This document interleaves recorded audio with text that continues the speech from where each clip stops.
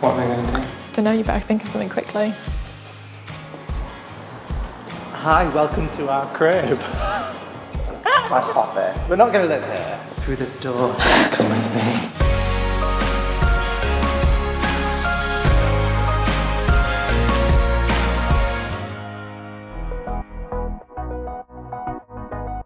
This whole office situation, well, it's been something that I've thought about for a while, because every time I sit down and have like a business chat with my dad, he would be like, Carrie, you need to do things properly now, you need to get an office, like that is how you're going to be able to grow this to another level. And I, for a long time, was just like, would just give him a really hard time about it. We just bash heads every time we spoke about it. It's not the same, and I'm like, Dad, you don't understand, like video calls are great nowadays, like it's really powerful, you can have a virtual team that works really well, loads of companies do it.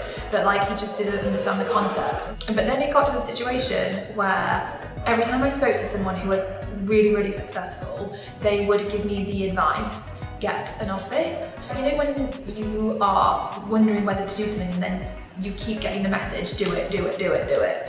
And that's kind of like what was happening. But at the same time I was freaked out because since starting actually my first business back in 2005, I'd only ever worked online, and I love the freedom when you work virtually. I love having a virtual team, and so I was like, one, having an office feels like it would restrict my freedom, and two, it feels like if it doesn't work out, it's like a public failure. Like you have an office and then you close down the office, and so it was just like so many questions, and it felt so overwhelming, and it was just ultimately just like this massive, big, scary decision, and it terrified me.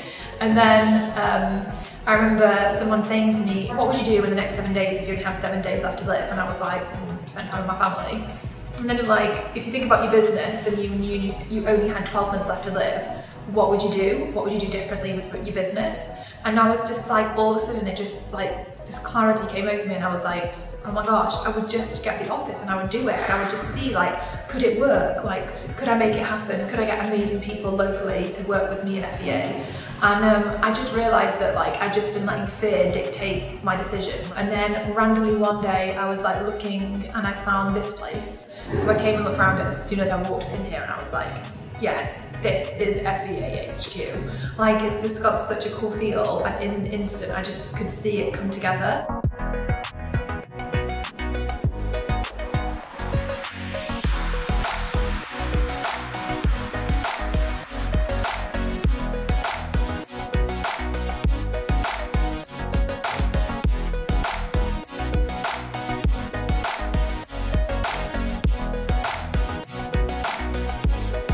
So basically, this is it. So this is going to be the door, the entrance. So right here, I'm thinking we'll probably have some kind of like the FEA like motto, manifesto on the wall.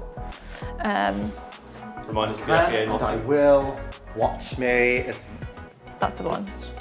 So then maybe a nice table, flowers. Yeah, we have to use our imagination right now. Do you come along up the stairs?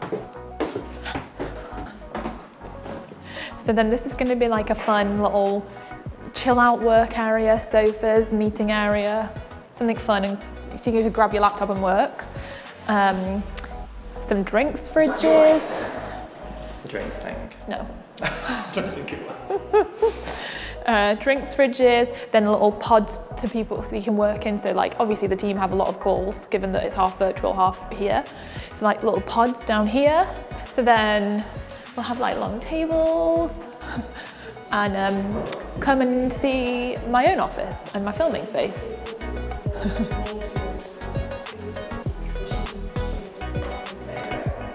So this will be where we do filming, and will also be like a office space so that I can come and just get in the zone and work. So it'll be really nice. I'm imagining like a nice pink sofa.